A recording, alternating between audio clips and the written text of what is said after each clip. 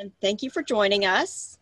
I'm Linda, and I am with the Fort Worth Public Library's Genealogy, Local History, and Archives Unit. And before we get started, I have a couple of announcements to make. The Fort Worth Public Library is participating in the American Library Association's Libraries Transform campaign. Please join us September 14th through 28th as we read Book of the Little Acts by Lauren Frances Sharma, available through the Fort Worth Public Library with no wait list on the Libby app. The Facebook group will discuss this compelling saga of family bonds, ambitions, and desires. Please contact the library if you need help accessing the book or the Facebook group. Also, this month's speaker for the library's author series is Jose Ralat, Texas Monthly Magazine taco editor and author of American Tacos, History and Guide. This event is on September 16th at 6 p.m. on Zoom. Please see the library's author visits and book signings page to find the Zoom registration link. We're excited to have you here with us today as we start off our series of community history workshops. I'm going to ask Dr. Leanna Schooley, Executive Director of TCU's Center for Texas Studies, to introduce their speaker. Thank you, Linda. We are so pleased to be here. We wish we could all see you in person at the library like we normally would, but we are pleased to see the numbers and our participants just going up and up, just as if we were at the library. So we are just delighted. You are here for Food as Cultural Identity, European, African, and Indigenous Foods and Crops in America. Before I introduce our speaker, I just want to tell you that the Preserving Our Past Community Workshop Series is generously funded by the Summerfield G. Roberts Foundation and the Summerlee Foundation, who make it possible for us to bring in speakers, both near and far, to talk about all things that make Texas unique and distinctive. And certainly our topic today, talking about food, is one of those things. I want to mention that you can find out more about what we do and our upcoming programs on Instagram and on Facebook. So please look for us there under our Center for Texas Studies. And I want to mention that our next program, which will also be virtual, will be Dr. Brian Cervantes, and he is going to talk about Amon Carter, A Lone Star Life, his recent biography on Amon Carter, and that will be on October the 10th. So soon we will be putting out the links for that program, and we'll want you to register for those too. Now, just a little bit of housekeeping. As we go through the program today and you come up with questions you might like us to discuss at the end, please direct your questions to Peter, to us through the Q&A link, which you'll see at the bottom of your Zoom screen. You can also use the chat function if that works better for you. And we will moderate those questions and present them to Peter at the end. But you can insert your questions at any time as you think of them. Now, Dr. Peter Martínez is the Associate Professor of History at Tarrant County College Northeast Campus. He has a BA and an MA from UTA in history. He got his PhD in 2017 from UNT, and his dissertation won the best dissertation in Tejano Studies from the National Association for Chicana and Chicano Studies. He's a native of San Antonio, but has lived in Fort Worth for many years, and he serves on the Fort Worth Latino History Group and is a board member there. So with that, I want to turn the program over to Peter, and I have a feeling that by the time we're done today, we will definitely all be ready for lunch. So please welcome Peter Martínez. It's good to see everybody, or hopefully see everybody today. I'm glad to present today in Fort Worth for the Fort Worth Library and TCU. I'm going to just introduce myself real quickly again, as Dr. Schooley just mentioned. I do have this background in Mexican American Studies. I came upon this idea of looking at the history of our foods really last year during Hispanic Heritage Month activity with Tarrant County College Northeast. I decided to kind of expand on that, really investigating the history of foods altogether in the Americas and exploring this idea of the Columbian Exchange and its effects long-term on culture and life, population, and so forth. So I'm going to go ahead and share my PowerPoint, and we'll go and start right now. So it'll be just a minute while I pull that up.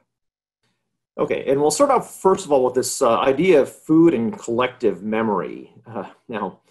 Collective memory meaning this memory or group of memories shared or recollected by a group as a community or culture.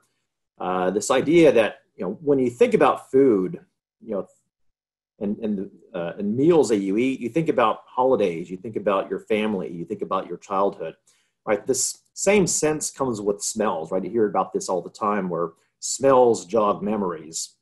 Well, if you look at certain foods, right off the bat, you look at a Cadbury egg, and right off the bat, I'm thinking that you're probably thinking Easter time, right? If you saw a Cadbury egg like this going into Christmas or Halloween or even 4th of July, you would kind of wonder, why are we doing this? What's the purpose of having this Cadbury egg? It's totally misplaced because we know that Cadbury eggs really belong to Easter, right? This is something that's part of American culture ingrained.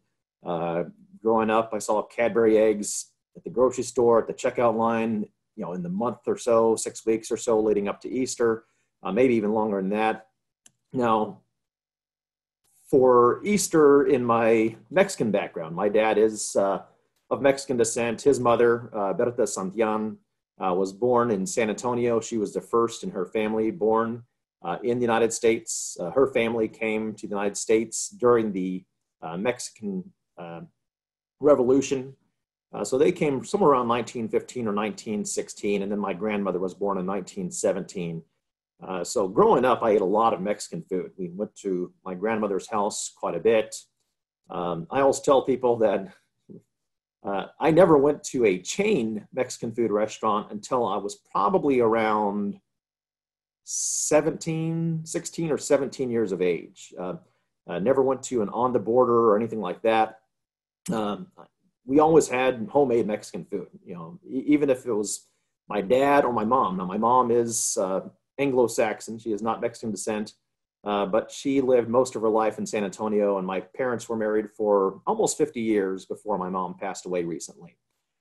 So she was very much in touch with this Mexican background as well, and she learned to cook a lot of Mexican food from my grandmother. And of course, my dad also cooked. So when I think of Easter, I also think of capirotada. That's this dish right over here. Those who eat a lot of Mexican food or those who have a lot of this Mexican background are probably going to be familiar with capirotada. Again, this is going to be something that you see around Easter time that you kind of associate with that time of year and that holiday, that culture.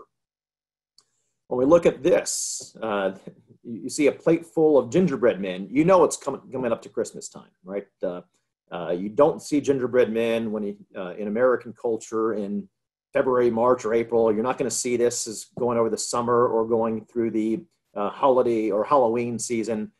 This is something you see when you get up to Christmas. So as soon as you see a gingerbread man or a gingerbread house, you immediately associate this food with not only the Christmas season, but if you participate in making gingerbread cookies or gingerbread houses, and you get up in age, these may draw a lot of the memories that you have from your childhood of things that you used to do, right? This is part of your culture, part of what's ingrained in you. And in the same way, I feel that way about buñuelos, right? Buñuelos, if you're not familiar with this, and I think a lot of you may be, this is going to be kind of like, it's almost like a fried tortilla with different toppings, cinnamon, sugar, other toppings can be put on this. But again, this is something that we always ate growing up, going into like Christmas and New Year's. We never had buñuelos outside of that period of time. If I would have seen buñuelos during that different period of time or outside of my family, it would have been very strange, right? This is something that's really that I associate with my own personal history and with Mexican culture more generally speaking. So what we're doing is we're kind of laying the groundwork right now with these ideas of how food plays a big role in culture. And then how do we view food over time? How do Europeans view food and livestock? How do indigenous people view food and livestock? This will cross over, right? We're going to see this exchange. Now, in particular, we will be looking at a few areas. it would be really difficult for me to cover a lot of different areas. It would probably take several sessions. So I'm going to specifically be looking at Mexico. And of course, Mexico will have a lot of influence on Texas.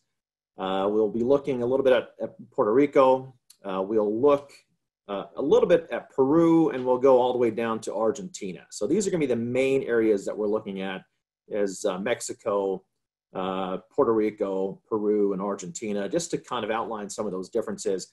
I'm staying away from more Portuguese influenced areas or French and British influenced areas on the east and northeast coast. I'm sticking more with a Spanish tradition. So let's go ahead and move on to the next one. Now, this is a pretty generic image, but it's a clear image. So I like to use this image because it outlines and indicates a lot of the foods and animals, along with disease, of course, that are spread around the world as we go through the 15th, 16th, 17th centuries and beyond. So of course, most of you, or many of you, are probably familiar with this term, the Columbian Exchange, right? That exchange of culture, foods, and livestock, along with disease, around the world that stems from European expansion into the Americas.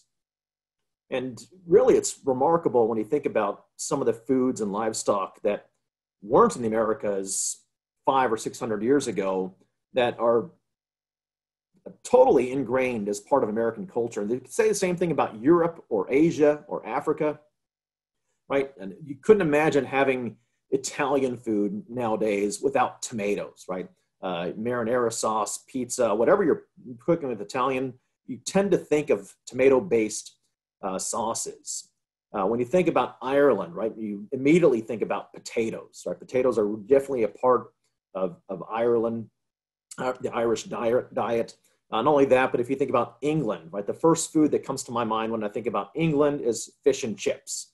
Chips, of course, stemming from potatoes, and they don't have potatoes until we get into like the late 16th, early 17th century. So, what we think of culturally in Europe or in the Americas is really based upon this migration of foods, animals, and people. And then if we go down here, of course, Swiss chocolate would also be a part. And when we think about Switzerland, of course, we're going to think about cocoa or chocolate. So that would be another part. Likewise, if you look at the foods that are coming from Europe and Africa, we think about cows, right? Where would Texas be without cows? We have the Texas Longhorns. Fort Worth is cow town, but there are no cows until the Spanish bring those cows over here, right? So that's a big part of who we are. We think about Texas food, right? You think about tacos, you think about brisket, you think about all these things that weren't here before we have this mixture of indigenous and European influence over time, right? This is building who we are, our diet. And when I say who we are, the Europeans took that quite literally once we get into the 16th and 17th centuries. And I'll explain what I mean when I say took it literally in just a minute or two.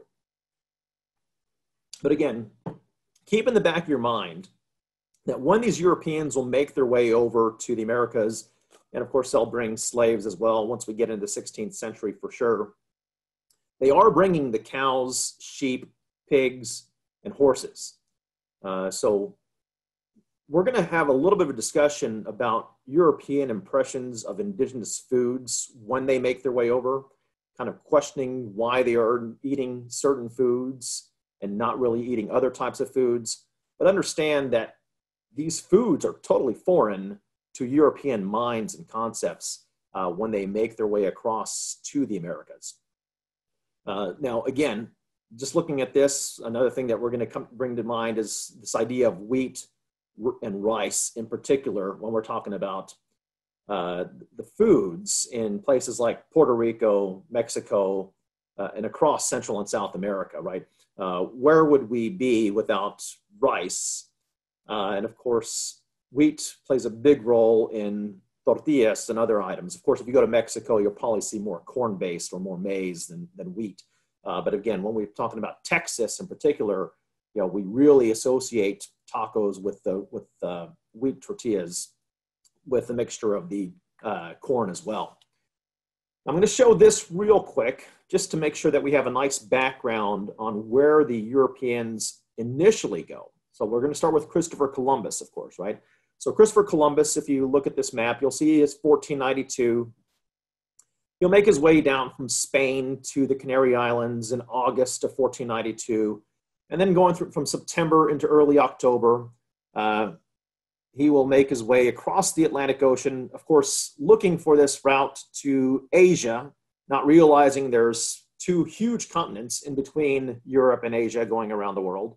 And he winds up hitting San Salvador. He'll hit several other islands, make his way back, reports back to King Ferdinand and Queen Isabella that he's found India. He wants to get a lot of money since he found this shorter route to India. Of course, they don't really believe him.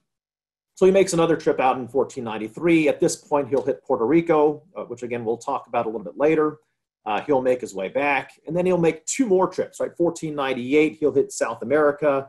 1502, he'll make his way into Central America as well.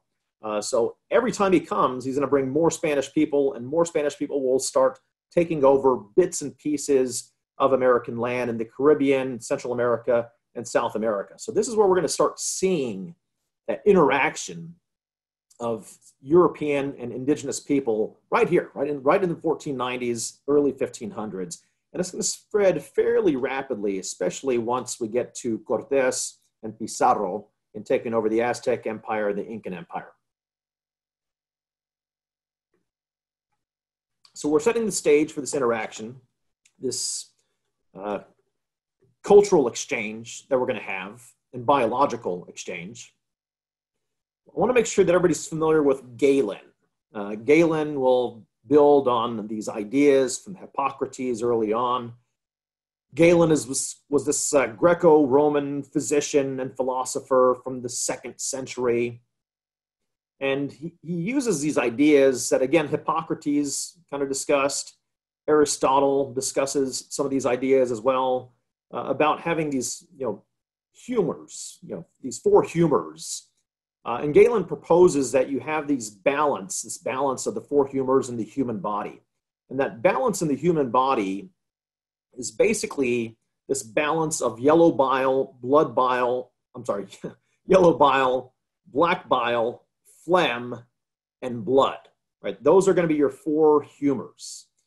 In order for you to be healthy, those four humors have to be balanced. That makes up who you are, right? That bile, the yellow and black bile, the phlegm, and the blood comprise your physical condition. Now, again, this is going to be a very prevalent idea all the way into the 19th century, right? When you think about bleeding somebody out to try to heal them because they have a high temperature, that really comes from Galen's theory. So again, these ideas are around for a long time. In fact, George Washington will die as a result of bloodletting because they're still using Galen's theory in the late 1700s. So make sure we understand how Europeans are thinking about your physical health, right? And what you consume affects your four humors. So your intake affects who you are biologically, according to Europeans, and this kind of changes the balance of your four biles. And Europeans are going to kind of think of this as being advanced or essentially backwards, right? How progressive, how modern you are biologically and sociologically, politically, through religious beliefs, right? All of this is going to start affecting one another like a chain reaction. So we'll look at this slide real quick, right? Now we're going to start applying Galen's theory, now that we've made our way in. Now, Christopher Columbus, of course, will argue that he found a shorter, faster route to Asia, right? He goes back over and over again with this whole idea that he's going to prove that he found Asia. Until the day he dies, he argues that he found Asia. So instead, we're not going to name the Americas after him. We're going to name it after a guy named Amerigo Vespucci, who explores the region, interviews people, discusses people, writes down notes, and kind of keeps a journal of his adventures and writes letters to different people to describe what the Americas are like. In one of the letters, he mentions this, right? Amerindians are much vitiated in the phlegm and in the blood because of their food, which consists chiefly of roots and herbs. So they're backwards, they're weak. He's arguing, Amerigo Vespucci is, that the Amerindians, the indigenous people of the Americas, are not as strong, they're not as healthy, they're not as good as Europeans. And the reason is because of their food, which is affecting their phlegm and the blood, part of Galen's theory.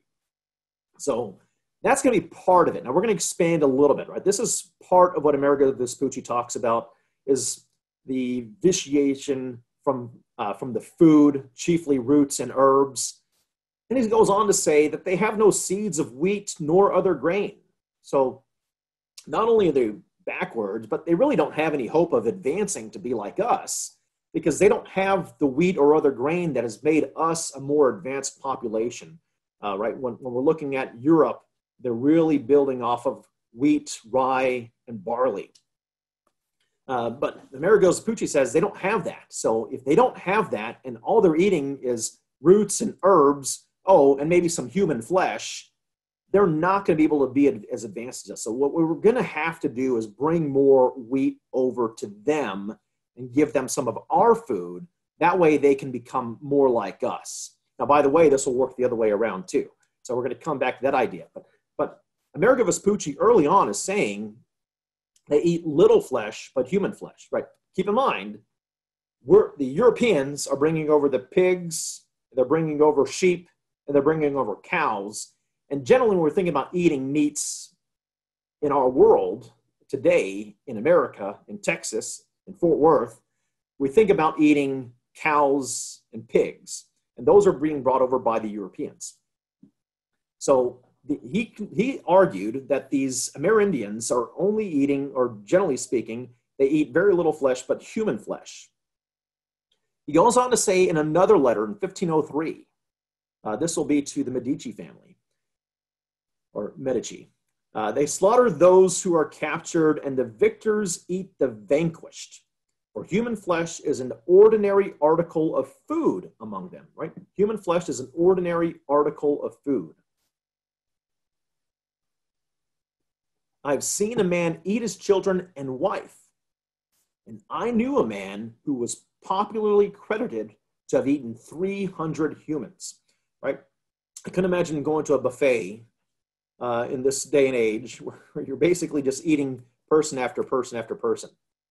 He goes on to say, I was once in a certain city where human flesh was hung up near the houses in the same way as we expose butcher's meat, right? So we don't see butcher's meat hanging down in windows anymore, but I've seen a lot of movies and TV shows from ages past where you walk by the butcher shop and you see a piece of meat that attracts you and you go buy that piece of meat, right? When you think about a Christmas Carol and Ebenezer Scrooge walks by the store and he sees the big goose and he buys the biggest goose for Bob Cratchit, right?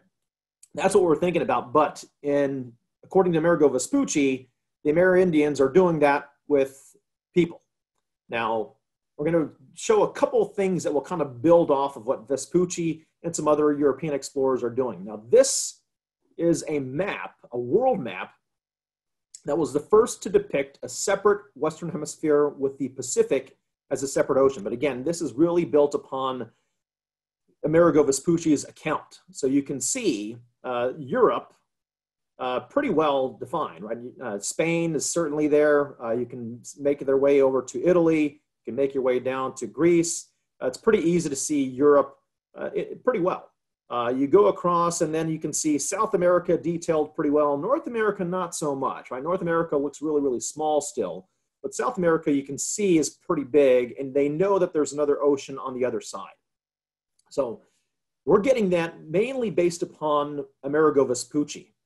Now, we go on to see this woodcut. This is a German woodcut of a New World scene that was produced somewhere around 1505, right? Amerindians enjoying a cannibal feast. Additional parts hang from the rafters, right? This is kind of showing what Amerigo Vespucci is discussing when he's talking about foods in the Americas, right? Foods in the Americas appear to be roots and people. So you can see the caravels in the horizon showing that the Europeans are making their way over, right? So the impression is Europeans are going to come over here and maybe change things. And this is what they're kind of coming into. But you can see body parts hanging. You can see people gnawing on arms and legs, right? People feeding their children other people, right? So this is how Europeans are thinking about Americans and Indigenous Americans and their diets when we're looking at the early 16th century. Not only that, but Amerindians, these indigenous people in the Americas, also ate a lot of other things that Europeans didn't eat, right? Francisco Hernández in Antigüedades de la Nueva España in 1571 wrote that hardly anything is found that escapes the voracity of those men or their palate. So when he's talking about this, when he writes about this in 1571, what he's actually describing the Amerindians eating frogs and insects. Now, when we're thinking about frogs and insects, it's not something that we normally think of in our diet. Now, I will back up just a step and say that I do enjoy frog's legs myself. We ate quite a few different things when I was a kid. I've mentioned to others that may be listening right now that when I grew up, I ate a lot of Chinese food, Indian food, Mexican food, food from all over the world. And I was not really necessarily afraid to try new things. And one thing that I was able to try at the Night in Old San Antonio, part of Fiesta in San Antonio, if you're familiar with San Antonio, they have like a 10-day event in late April every year. And a big part of that event is where they block off this area around La Villita and downtown, and they have all these different foods there. And I tried frog's legs, and I thought they were really good, actually. So the Europeans are thinking that frogs are pretty disgusting, toads are really disgusting, and certainly the insects are disgusting. Now, I'm guessing that most people watching this video probably agree with that, but again, we're coming from this European perspective where insects are being eaten, and it just seems really nasty. Now, in fact, in today's world, around 2 billion people consume insects, right? That's almost a third of the world does eat insects. There are some great benefits to eating insects. Insects tend to be very high in protein, very low in fat. They're close to where you live, right? You don't necessarily have to go a long ways to find insects. I remember growing up, I went to a summer camp one time when I was 15 years old, I believe. Actually, I think it was younger than that. I might have been 8 or 9 years old in this scenario. And I remember catching grasshoppers, right? I would catch grasshoppers because we're going to use them for fishing. I never thought about catching grasshoppers because I wanted to eat them. But for your diet, maybe we should be, right? If we think about grasshoppers and crickets and around 2,000 other species of insects that are around today, we have high protein content. Crickets in particular are considered a complete protein because it contains all 9 essential amino acids. These amino acids are considered essential because you have to get them, and not many foods have all of those essential amino acids. They bring in all kinds of minerals and vitamins that you don't get from other foods all in one place. So insects a lot of times are really, really healthy, but Europeans weren't used to eating insects. Now keep in mind that European geography and the environment tends to be a bit cooler. So you don't see as many insects up there as you will in warmer climates where insects can last year-round. And that plays a role into why these Amerindians, people in Africa, people in Southern Asia, eat insects. So we kind of come in with this European mindset that insects are bad to eat. But in fact, for nutrition purposes, there's a lot of great benefits to eating insects. But again, this is this contrast of European and indigenous attitudes toward food. But again, I bring this map back into to view because I want to make sure we understand, again, that they don't have the cows, sheep, or pigs that Europeans are eating. So they are used to eating a very different diet.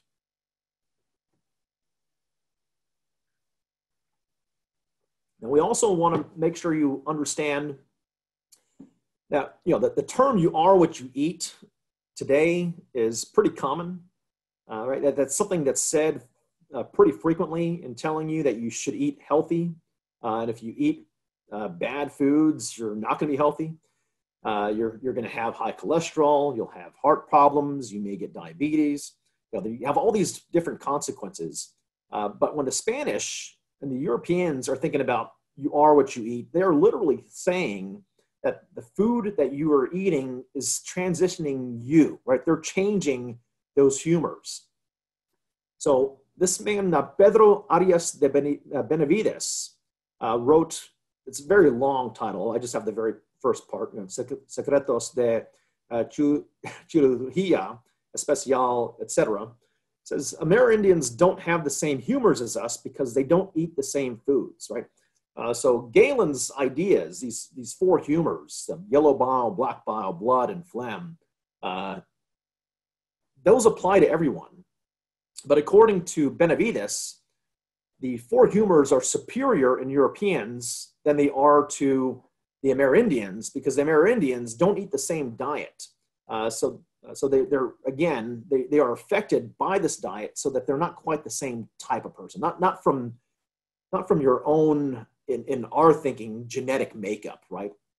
Of course, they don't use the concept of genetics. They're still using Galen's theory.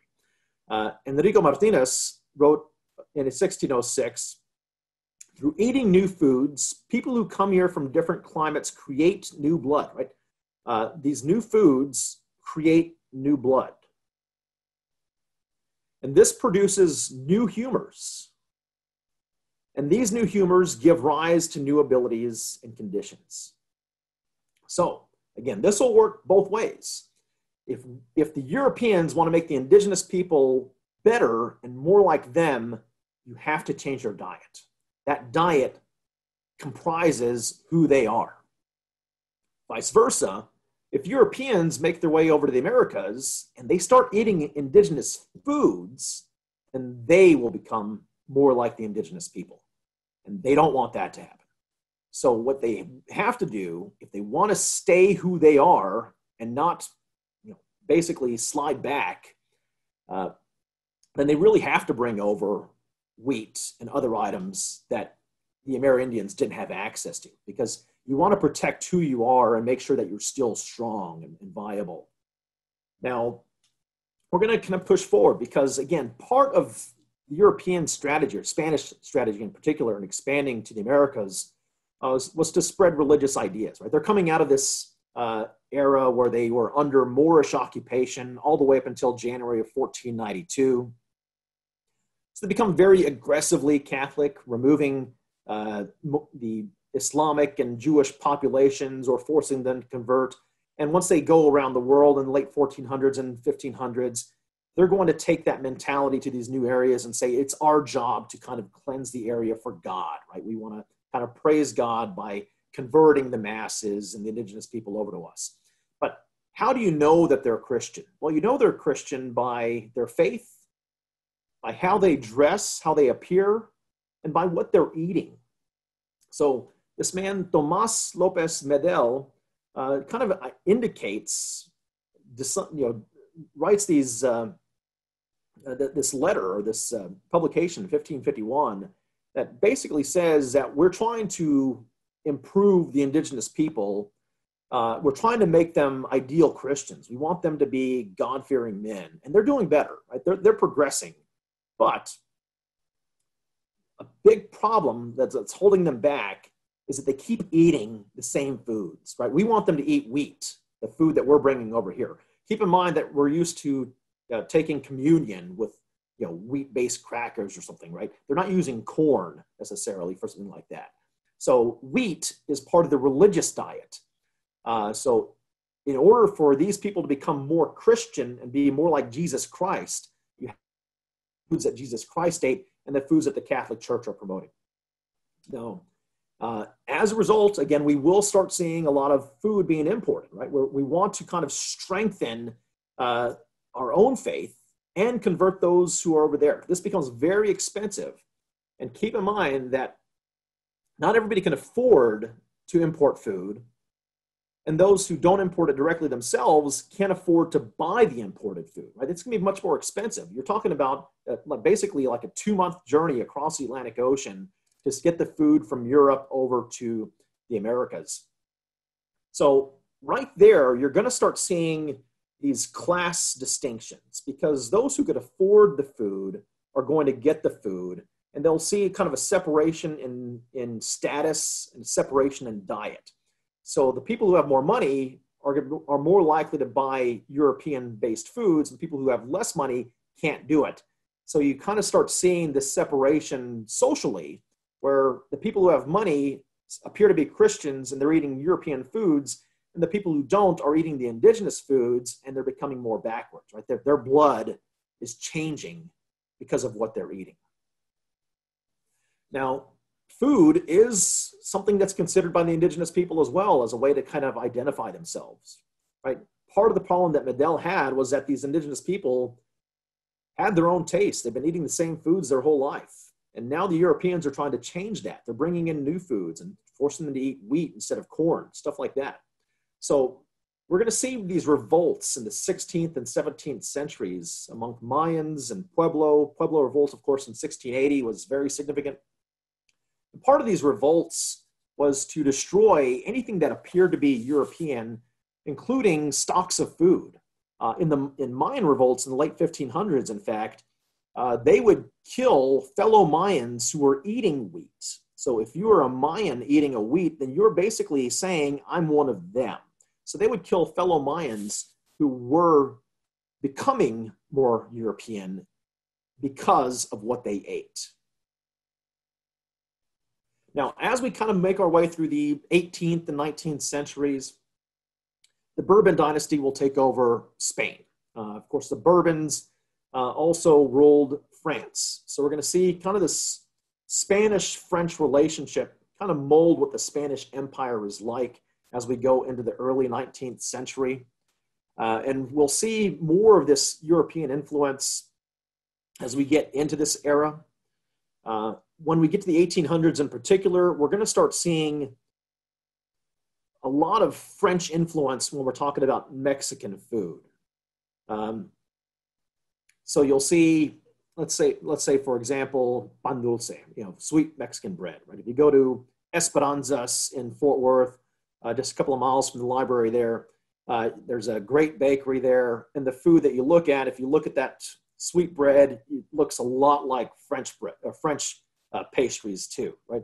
That French influence is going to influence the food that the Mexican people are making.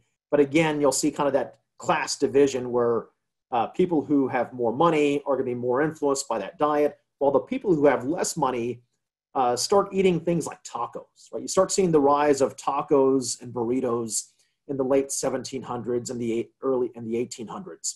And when you see these tacos and burritos rise up, while the Mexican elites are starting to be more influenced by French foods, then you start seeing kind of this claim by Europeans that tacos and burritos represented a lower class of people. And later on, they're going to become this indigenous threat. So in particular, when we get to the late 19th century in Mexico, and by the way, I have Maximilian just as representative of French influence when we get to the 1860s. But when we get to the late 19th century, Porfirio Diaz will lead Mexico, very much influenced by European culture. He had this group of científicos that basically tried to make Mexico more modern. And when they're saying more modern, we're basically saying more European. So there's concerns about tortillas, right? Because tortillas were really a food of the indigenous people. Originally, they're going to be maize or corn tortillas, but we'll start seeing the rise of wheat flour tortillas over time. That's going to be a twist of European value. But even eating tortillas themselves became problematic. So what winds up happening by the early 1900s is you'll see these French cookbooks that will start telling you to make tacos using crepes. So what you see here is an image of a taco using a crepe. Again, much more French than it is indigenous when we're talking about crepes being used to wrap your meats, or in the case of burritos, you might be bringing in rice and beans also. So we see this influence of the científicos. You'll see this Francisco Bulnes in 1899 write, "The race of wheat is the only truly progressive one. Right? Maize has been the eternal pacifier of America's indigenous races and the foundation of their refusal to become civilized." So they're saying that if you're eating maize-based foods, if you're eating corn-based products, you're essentially rebelling against European rule and trying to stick with indigenous culture. And if we're going to be one country and one strong unified country, then we should all be eating the same types of foods and progressing similarly, not creating this distinction based upon your diet. We'll talk briefly about the Puerto Rican influence, right? So when we're talking about Mexico, we don't see this huge influx of African slaves. There's a huge indigenous population even today in Mexico, across the nation. Puerto Rico is a much smaller territory. And again, Columbus is in Puerto Rico by 1493. So we're going to have early Spanish influence there, and they'll bring a lot of diseases. So the Taino people were the people that we see in Puerto Rico. Now, the Puerto Rican diet is going to be very much influenced by the existing population, along with the European population and the African slaves, right? This is going to be different than your Mexican influence. So rice was initially used to feed the African slaves that were being brought in during the 16th century. Remember, rice was not an American food. Rice was basically brought over from Africa and Europe. So when the rice is being produced, it's mainly there to sustain the slaves. And the slaves, of course, are there to work these plantations owned by Spanish people in Puerto Rico. The Taino population is almost brought to extinction during this period of time, as we see these Spanish people and these slaves bringing in new diseases and just wiping out thousands and thousands of Tainos in the Caribbean, in Puerto Rico and specifically. So some credit is going to go to the Africans for helping the Taino people survive. The Africans will help preserve Taino culture. They'll help create new dishes, new foods that will use beans that the Taino people were that they had as part of their diet. Of course, the Spanish are bringing in the rice, and then we start mixing this rice and these beans together. Then we start seeing kind of this rise of new foods in Puerto Rico. I have this table here that shows the number of slaves. Right? This is going to be, esclavos is going to be your slaves. There's your negros, morenos, mulattos. Right? Here's your white population right over here. So this is going to be your population of slaves as we kind of move through the mid-19th century. And you'll start seeing a decline, of course, when we get later on in the 19th century. Of course, here's your rice imported by Spain to feed the laborers. Habichuelas is going to be a food that will basically include a lot of red beans that are brought over. Viandas are going to be very popular in the Puerto Rican diet as well. They'll use a lot of starchy root vegetables and fruits, including sweet potatoes, plantains, and cassava. All of these are American foods that will be retained basically in the Caribbean. Cassavas in particular will be used to make bread. And that's going to be really significant because cassava bread can last up to 3 years, right? So you can make cassava bread. Cassava bread will last for a long, long time. So when you're exploring deep inland, whether it be in the islands in the Caribbean or going into mainland America, it's nice to have that cassava bread with you because you don't know how long it's going to be until you can actually basically produce more food and get more food. If you use wheat-based bread, it's going to go out within a couple of weeks, right? But that cassava bread will be significant. So just one example of food that we see today that will be an example that will show this influence of Spanish, African, and indigenous populations would be something like this, right? Arroz con gandules, this Puerto Rican rice with pigeon peas, right? This is going to be a result of these influences of these three cultures, African, Spanish, and indigenous population, which results in arroz con gandules. Now, again, this is going to be your map of exploration. We can see later on, after the Europeans have made their way, we'll see a exploration coming primarily from the Caribbean and Central America. What we're going to look at is Pizarro as he makes his way down, because Pizarro, of course, will wind up conquering the Incan Empire and set up his position as ruler in what is now Peru. So we're going to look a little bit at Peru in addressing this particular issue.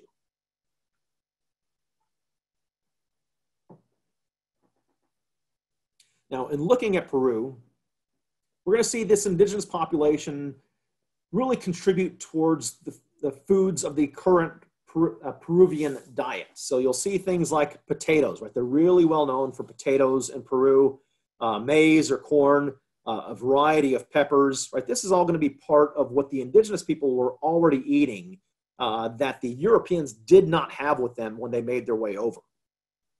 The Spanish, when they come over, they're going to bring over beef, chicken, olives, grapes, and a bunch of other foods that they're going to kind of bring into the Peruvian diet.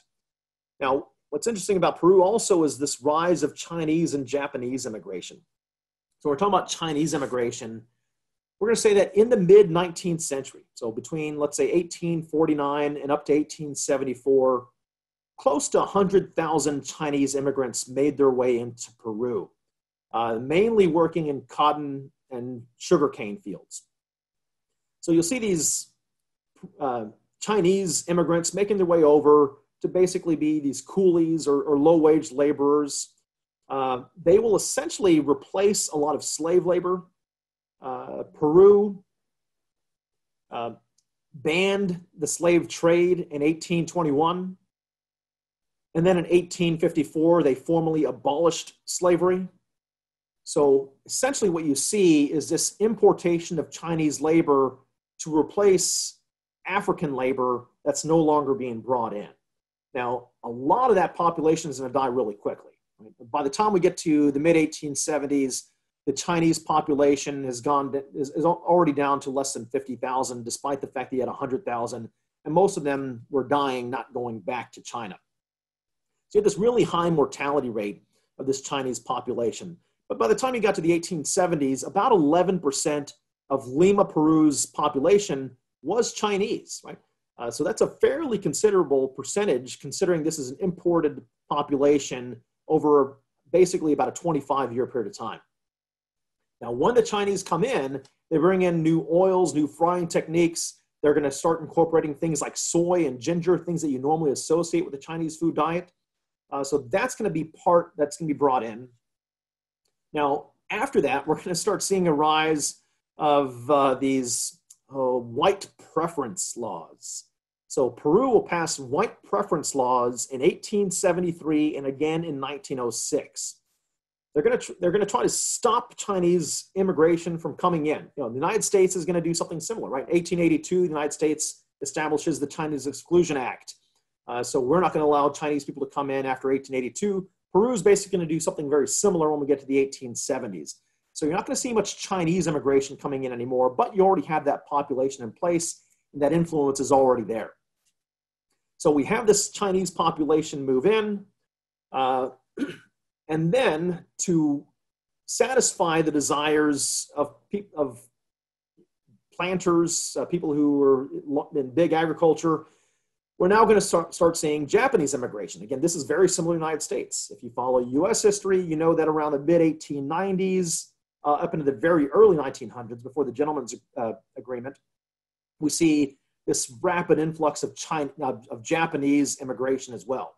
So we're going to see that Japanese immigration that's coming to the United States, you're going to see a very similar migration going into Peru, but for a longer period of time. So this table shows, or this graph rather, shows what Japanese immigration was like, right? Again, not to the extent that the Chinese immigration was coming in, but certainly you'll see 1,000 to 3,000 people come in several different years. Now, this Japanese immigration is very significant when we look at Peruvian dishes today, right? Japanese are really going to start using seafood. And seafood wasn't something that Peruvians, the indigenous population, the Spanish population, or the Chinese population were really eating a lot of. But now we're going to start seeing seafood become a big part of the Peruvian diet. So I have a couple of dishes to show you that kind of show history essentially on a plate or on a dish, right? Here, this is lomo saltado. This is going to be a very popular Peruvian dish. You can see the meats, you can see the spices, you can see the rice, you can see the potatoes, right? This is all these different cultures kind of mixed together. And then what Peru's really well known for is ceviche, right? Ceviche peruano is depicted here. There's different ways to cook this. But generally speaking, when you have ceviche, you really want to use raw fish. And where do we think of raw fish? What's the first food we think of when we think about raw fish? Sushi. And where do we get sushi? Japan. So this ceviche dish that we have today in Peru, again, is going to be very much influenced by the Japanese population that moves into Peru in the early 20th century. Now, ceviche already existed, but it didn't necessarily include this raw fish that the Japanese are going to bring in. So again, this is very significant, right? We see this influence from all these cultures. The indigenous, Spanish, Chinese, and Japanese cultures are all forming what Peruvian food and culture is in today's world. Now, Argentina, I'm not going to spend too much time on Argentina. I'm just using this more of a contrast. Now, of course, Argentina will have that indigenous population. They'll have that Spanish influence. They'll have the African influence. So, right, all of that we've already talked about with Puerto Rico. And to some extent, we're going to have that in Peru as well. But what Argentina is really well known for is their Italians. So that Italian immigration is going to be highly significant when we get to the late 19th century and into the 20th century. So this is European immigration to Argentina by nationality. And you can see that, by 1870, Italians outnumber any other immigrant group, including Spain, all the way into the mid-20th century. So this Argentinian population is really high.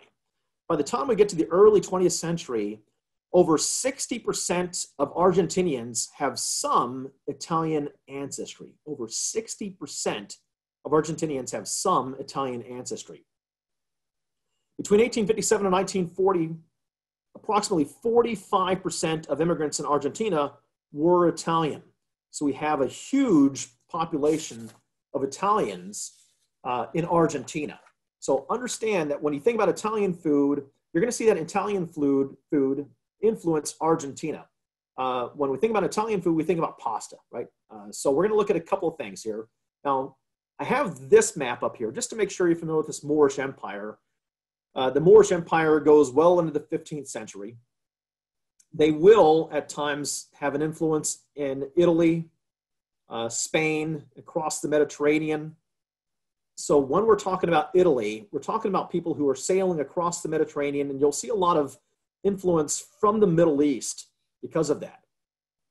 So you'll see things like alfajores and pasta frolla as two big keys of Argentinian delicacies, right? These are going to be desserts or pastries.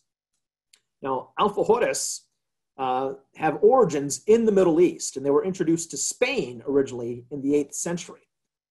This comes from an Arabic word meaning luxurious.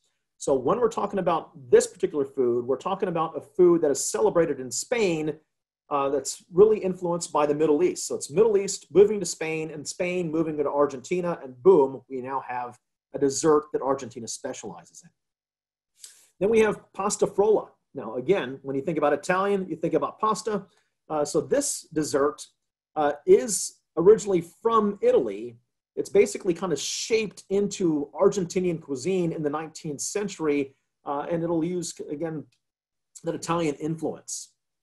Now, again, we're talking about this expansion over to the Americas. I also want to address a little bit of Europeans. I don't want to spend too much time here because I know I've already been going for a while, but we'll go ahead and move on to France. Now, France didn't really trust some of the foods that the Americas were sending over. In particular, they didn't trust potatoes. Potatoes grow underground, and they come from the nightshade family.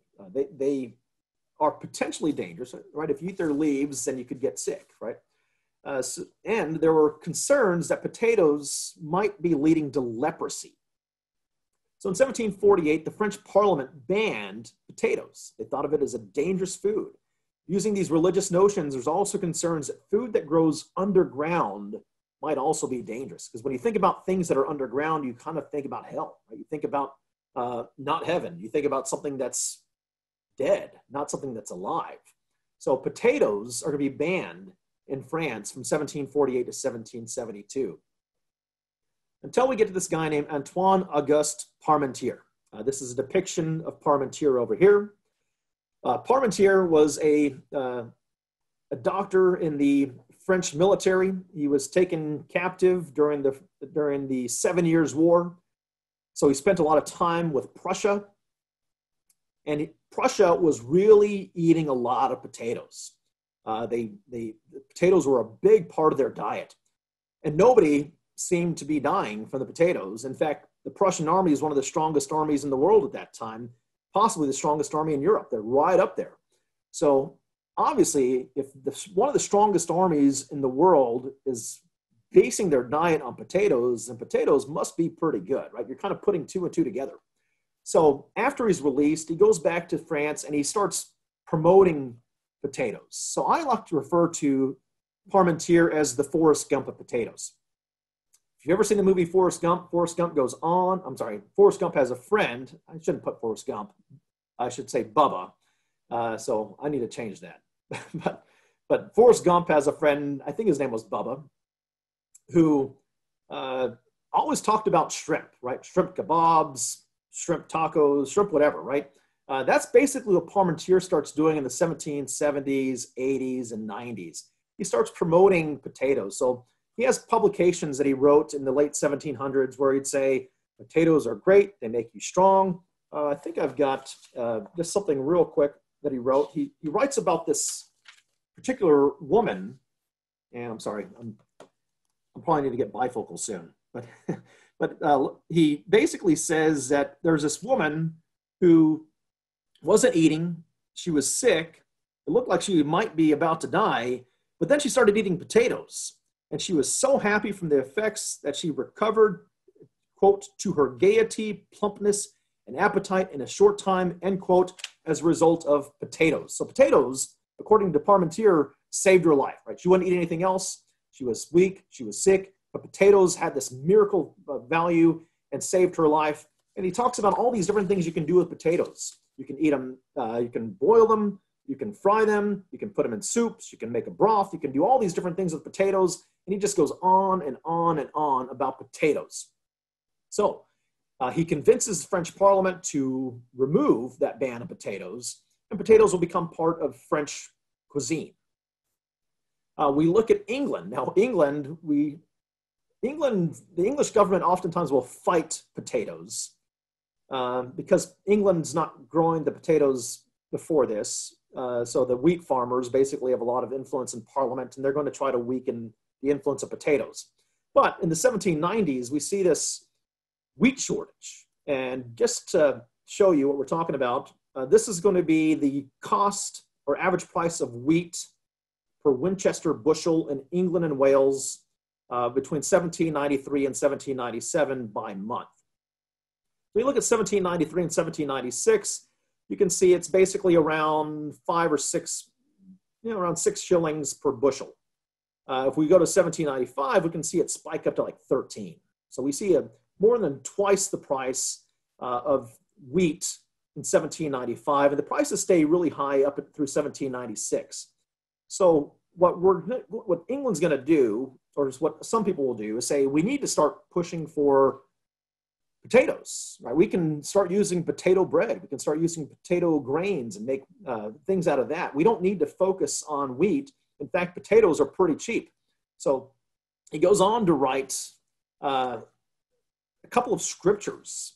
So this particular author, John Forster, basically says that God is sending this to save us. And here's a couple of Psalms from the Bible that tell us that he is giving us this food to make us better and help the poor, right? So this is going to be part of a push in England to expand the use of potatoes to replace wheat. Now, bear in mind, Ireland is already using a lot of potatoes. Now, we'll kind of close off by just addressing just a few things regarding how the foods have kind of affected the world. Because what I haven't really mentioned yet is Asia and the effects on Asia. So we know that France is going to be affected. We know Ireland for sure is going to be affected. Prussia is really eating a lot of potatoes. We know in today's world that Italian food is using that tomato base. But how about Asia? Well, how about China? We'll look at China real quick. So China, this is going to be relatively current numbers for China. They are the #1 producers of potatoes altogether, right? By far, almost 89 or right around 89 million metric tons on a yearly basis. When we look at sweet potatoes, over 70 million metric, over 70 million metric tons on an annual basis. If we look at global corn, United States and China are 1 and 2. So China is again second in corn, but again, corn and potatoes were not part of this Chinese diet, part of Chinese agriculture up to this point. So this again is very significant as we kind of move forward. Now, as a result, we're going to see these population booms in Asia and Europe. China is what we're looking at here. So again, it's going to be in the 1800s that you start seeing corn and potatoes become part of the Chinese diet. And at that point, you really see that population escalate, right? China's by far the biggest country in the world by population. And that indigenous food is really going to help them populate. Again, that's not the only thing that's influencing it, but it's a big part of why the Chinese population booms. You could say the same thing about European population, right? It's going to be, right around the 1600s that you start seeing indigenous foods kind of make their way over to Europe to become more widely spread. And of course, potatoes by the mid to late 1700s across Europe are going to feed the multitudes. So it's going to be right in that 17th century, 18th century timeframe when those indigenous foods are going over to Europe and China that we see those populations really expand. So essentially what we're saying is that these indigenous foods are really helping the world grow. They're sustaining health. They're providing nutrition. They are influencing culture, diets.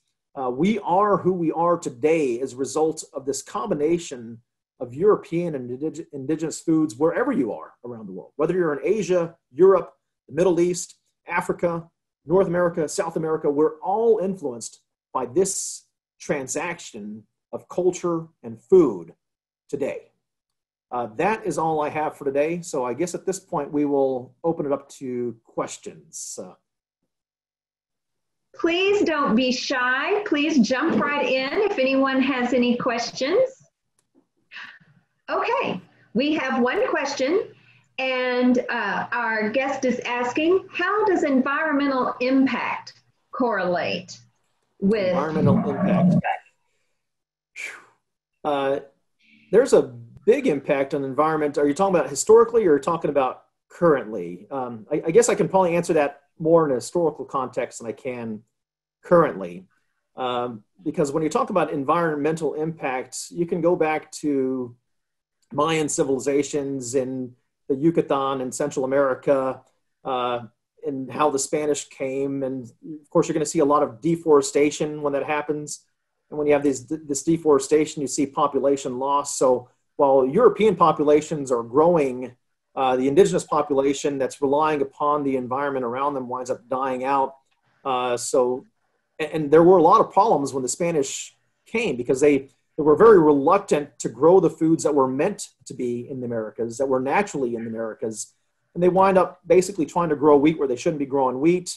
And then you see soil erosion and you see other problems. And also, the Spanish limited land to the indigenous people. So a lot of the indigenous people actually died from starvation in combination with their sicknesses too. So the misuse of land by the Europeans coming into the Americas really has some very adverse effects to the indigenous population. I hope that addresses the question, at least to some extent. Thank you. We have another question, which is, where did coffee originate? Was it in Central America? And also, were potato, if you would clarify whether potatoes originated in America or originated in Ireland? Oh, potatoes definitely originated in the Americas, most likely South America, most likely somewhere around Peru, and they'll expand up from that point. When the Spanish came, you notice in Mexico and in Central America, they had potatoes, but the potatoes are really small, and they didn't eat them a whole lot. But when you're looking at Peru, you have all these different varieties of potatoes, and they're very big. Interestingly, when the Europeans start to grow potatoes, the land wasn't accustomed to it yet. Basically, the potato goes into shock. And when the Europeans try to grow potatoes, they come out like little berries at first. So the land basically the potatoes basically had to acculturate to the land itself to become successful in Ireland and other places. So yes, they absolutely originate in the Americas, most likely South America, going into Central America, and then kind of spreading up to North America. And then, what was the other part of that question? Where did coffee originate? Coffee. I believe coffee originated in the northern part of South America, but I could be a little bit off on that. I'm fairly certain that's going to be probably around where Colombia is. When you think about Colombian coffee, I believe coffee is going to originate right around that area, the northern part of South America. Okay. Next question, and this was one of my questions I was going to ask. Where can we find some more resources on this topic? Do you have some suggestions about certain books or certain archives that contain a lot of information about food and food resources? There are two particular authors that I would recommend. The first one is Rebecca Earle. Her last name is E-A-R-L-E. Rebecca Earle writes extensively on this. And the other one, let's see if I can't remember his name. He wrote a book called Planet Taco. And I've read that book and I think two other books of his. But if you look up who wrote Planet Taco, you'll see his name. Let me see if I can find that real quick.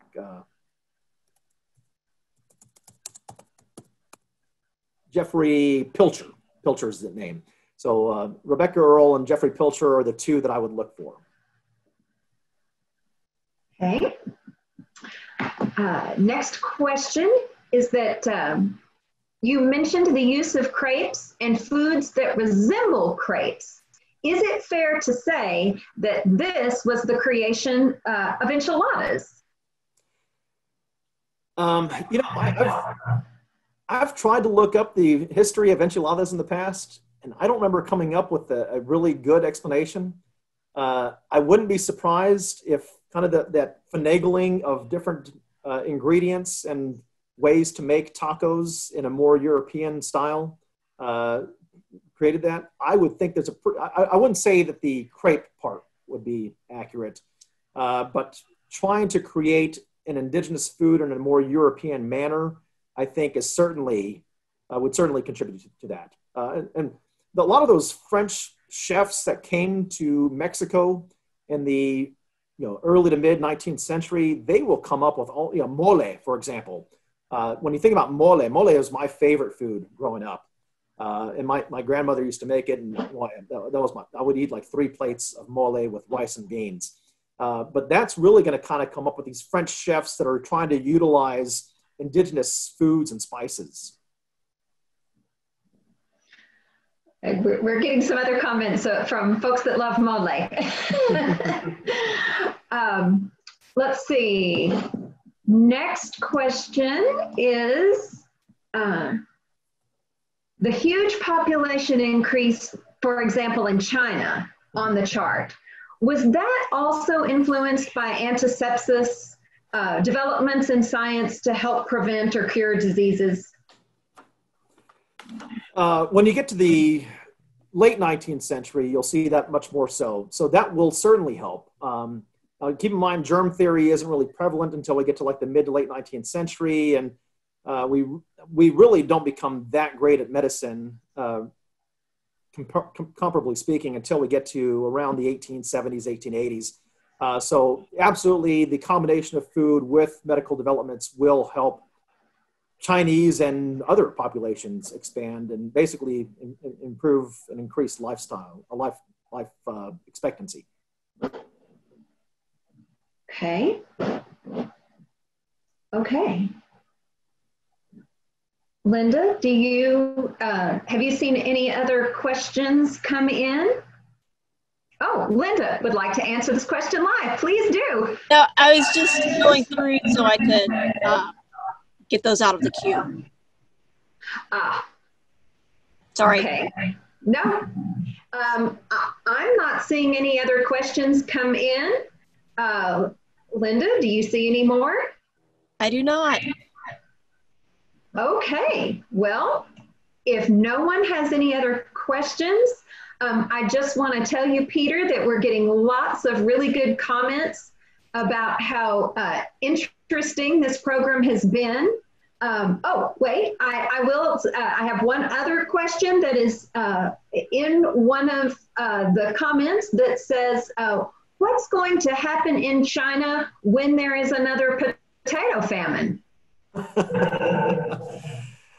I don't know if I can answer the future. I will say that not only, but corn is also very sustaining in China. There's large territories in China where corn is a staple in their diet.